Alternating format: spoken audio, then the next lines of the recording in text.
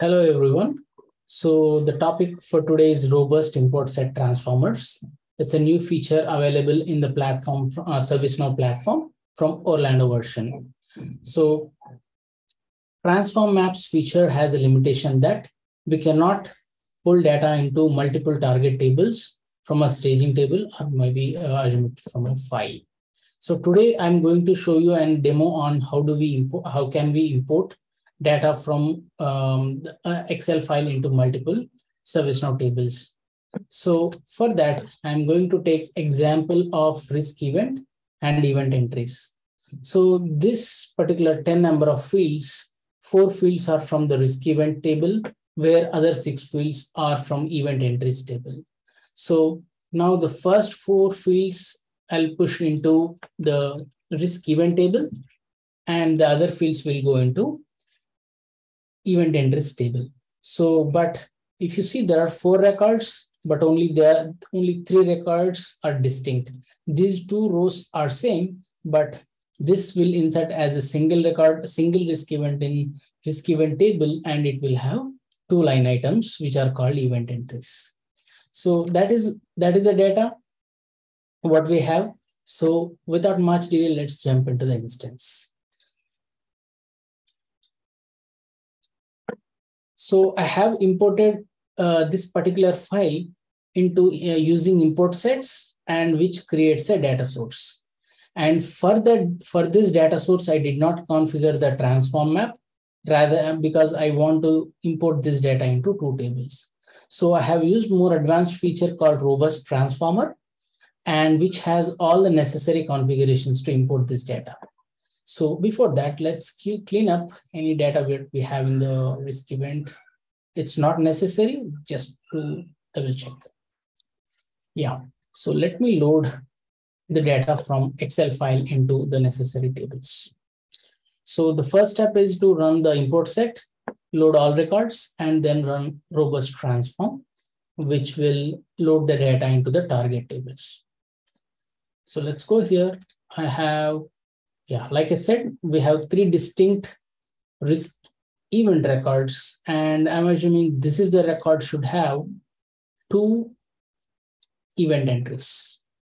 Here you go. So the event entries has some information, $0 and $50, low, high impact, everything I mentioned, high, low, everything. But how ServiceNow is able to pull the data into the risk event and also on the risk event entries table. Everything that is available as part of a configuration. So let's go back to the data source and see the configuration. So for this data source, I have created a robust transformer. And so let me open the transformer. So this is like not major configurations here, simple name, source table, and this transformer definition table we have to create. I don't think we have a model. We just click on this and click on new button. From this, select ETL definition, extract, transform, and load definition. ETL definition, once you choose it. And for this demo, I have created for this risk event ETL, and I'll walk you through on that. Yeah, so this particular ETL definition has 3 entities. I mean, this import is going to deal with 3 entities. The import set is the one which the table which we have created using the import sets. So this is a risk event and entries which I have created using import sets option. And I can simply say load data. This is the option, and I've selected the Excel file, and this is the table which got created by that. So make sure to have path as empty. You can, since this is a form, you cannot do that, but come to list view and make this path field empty. Otherwise, this the import will not work. So this is the import set staging table, which has the data pulled from the Excel, and we are pushing the data into the 2 ServiceNow tables, risk event and event entries. So risk event, and when you just click on new and add these 2 tables, and we have to pull all the fields from the risk event table to here, just click on the generate field or maybe add necessary fields. And if you want to do any transformations, let's say your RXL file has a date, and the date you are entering and the format of the system date may be different. So in that case, you can use the formatting functions. Just click on new and it will show you the date functions and n number of functions. System supports maybe a script. You want to transform data into, maybe pull the data from some source. You can do everything using the entity, the operations. So like that, we have created two entities under our ETL definition. One is the risk event and also on the event entries.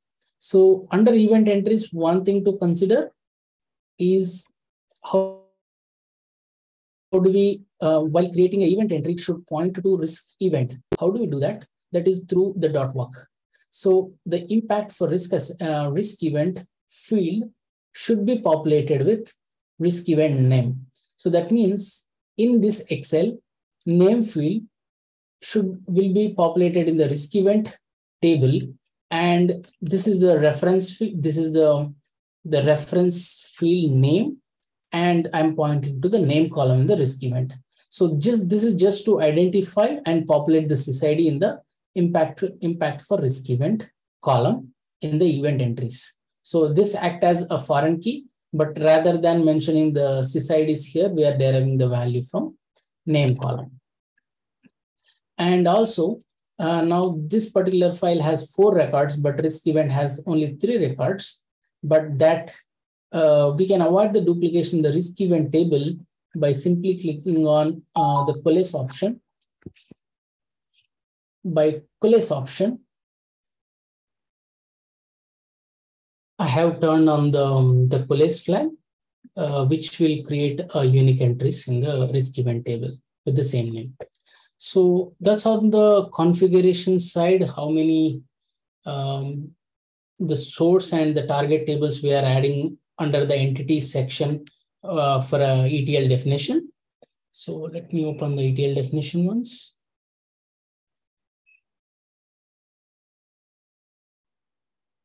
So this is the event definition. So far we have discussed about the import set and the target tables, risk event and the event entries.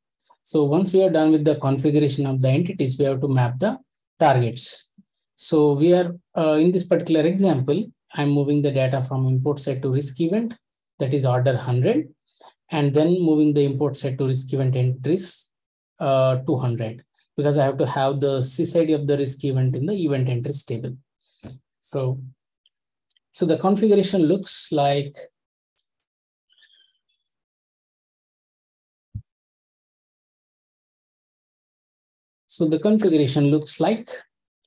the entity field mappings. We have the source table, that is the import set table, and then the fields in the risk event table. We have to simply do the mapping in both the cases. Similarly for the import set to event entries. And then that's it. You are ready to go to the data sources, click on load load all records. It will load the data and then run the robust transform map. So that's it. That's all I have on this topic. Thank you.